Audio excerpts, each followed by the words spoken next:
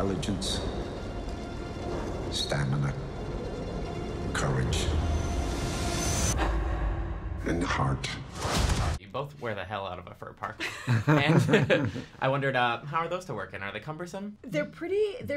thick. Because there's a liner underneath, so it's like...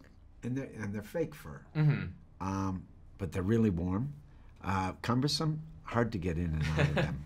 Yeah, once you're in it for the day. Yeah, and you don't want to see that on screen, you know. It's going to take a little effort getting into a parka.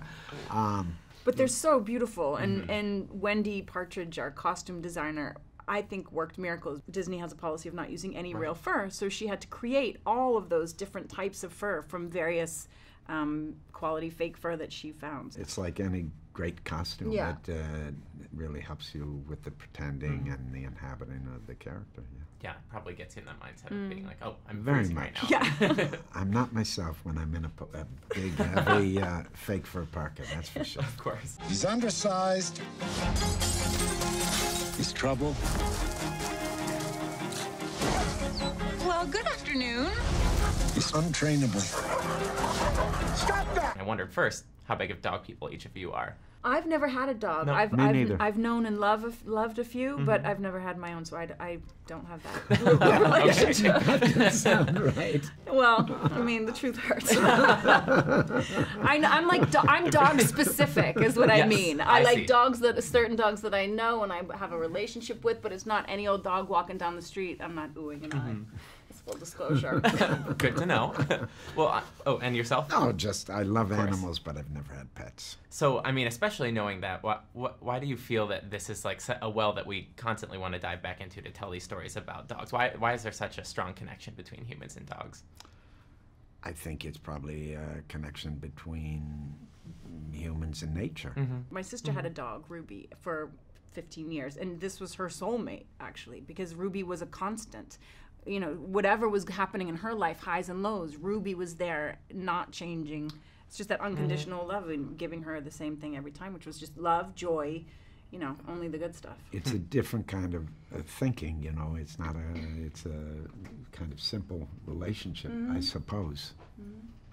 Because it's built on trust and companionship. Hotly contested issue on the act of dog kisses. Because there's a lot in this movie. You get a lot of Togo kissing the face. You sure do. Are we Diesel pro that? love. It's a different movie. Yeah. Because some people, they're like, oh, I would never, but, you know, people I think grow up with dogs are. I'm good with it. You'll see in the movie. Oh, yeah. Willem wants a kiss from anyone who's given us a hug. That's not true. That's not true. I'm a dog kisser, yeah. From way back. From way back, no. It's a new thing for me. He outran every single one of them. He's not a sled dog. He's a lead dog. I mean, I walked into the theater and they made sure I knew that there were tissues off to the side because this is kind of, you know, going into this knowing it's a tearjerker movie. What's your thought on this as a tearjerker? Well, it's a little weird to broadcast that ahead of time, but my experience has been I went to a screening. I've seen the film once, and I went to a screening, and I'm watching it to see how it turned out and all that, so I'm trying to hang tough. But everybody with me is like crying their eyes out.